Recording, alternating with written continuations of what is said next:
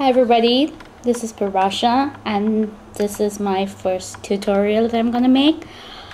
I'm gonna show how to make a flip-flop. I've been making quite a number of flip-flop over the last couple of weeks in my cupcakes and people keep asking me how to make the flip-flops.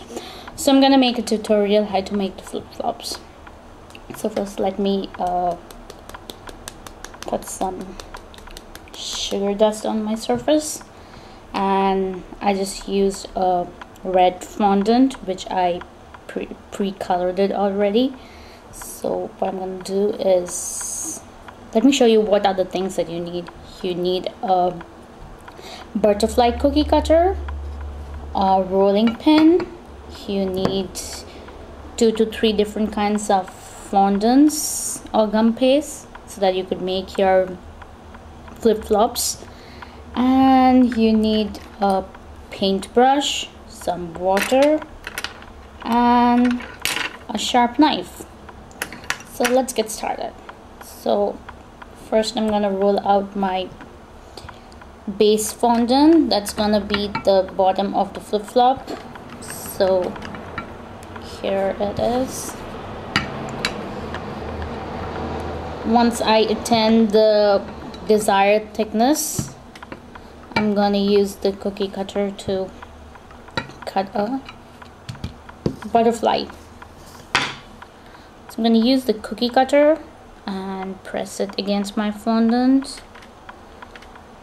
Remove the excess fondant and using this tool I'm gonna remove it from the cutter lightly,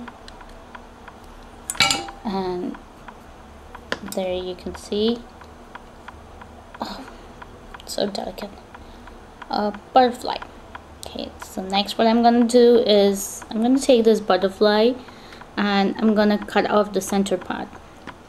So using a knife I'm gonna cut the center part of the butterfly.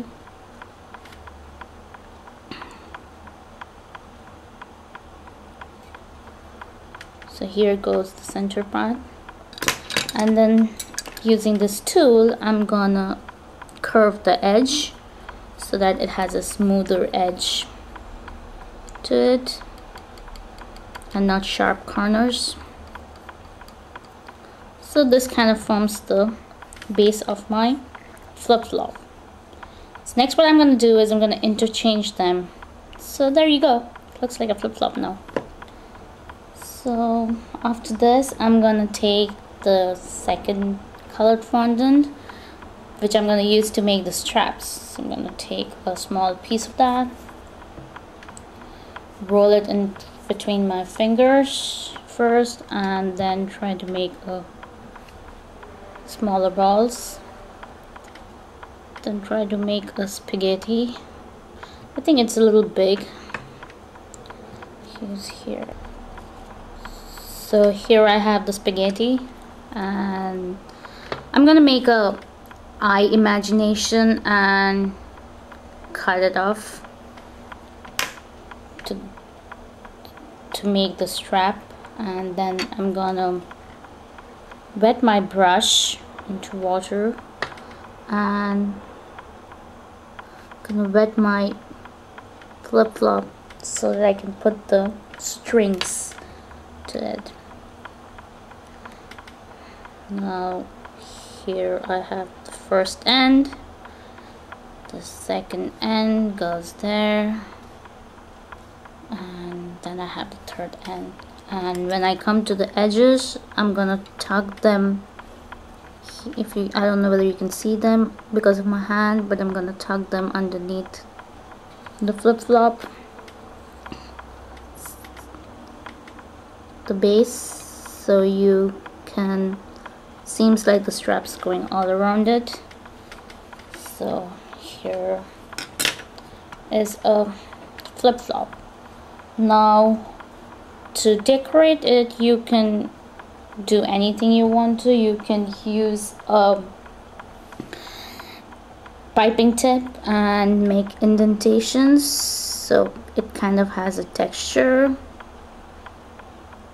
on the surface. let me show it to you.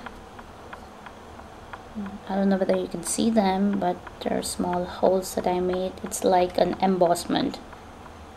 And using this small blossom color, I already made 2 flowers. So I'm gonna put the flower on top of my string, and then to add a little more detail to it, I'm gonna take a white fondant, then tear off a really small piece, and then stick it on the flower. So I have to wet the flower first. Okay.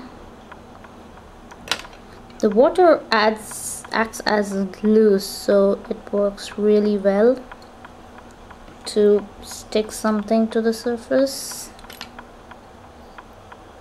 There are other kinds of glues that you can use, edible glues, using Tylose powder and water.